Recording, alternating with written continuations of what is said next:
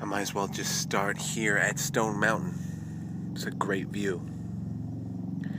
I came from over there, and I want to show you some materials because I caught a glimpse over here. I don't know if you can see it. And it's wide open. It's a flat-out smoker, so stay tuned. Let me look at something here. Hang on a second.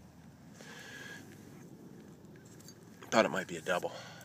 I just saw this hanging off the cliff.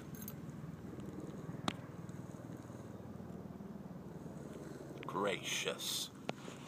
We'll check that in a second. Some materials today.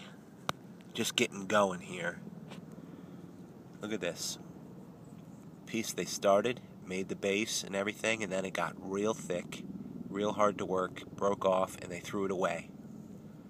Is that cool or what? Think about what I just said. That's crazy. Nice point, just missing the tip. A crystal Guilford, missing the tip. Then I found a tip. I don't usually keep tips all the time, but this tip was just so great. I thought it might bring me luck to find a decent point that's just the same with the tip. Some more materials here from a base of a real great blade or something here. Of course, Stone Mountain does give you this kind of quartz.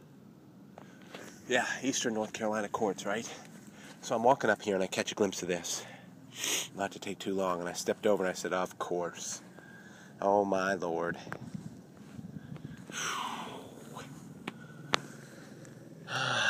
Look at that, will ya? About my favorite length, 2 inches. That's a complete smoker.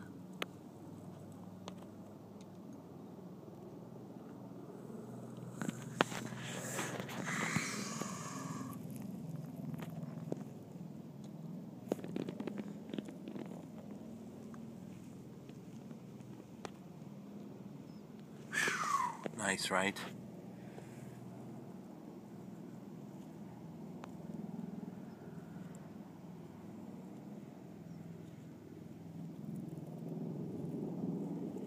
I mean, that right there, that speaks for itself.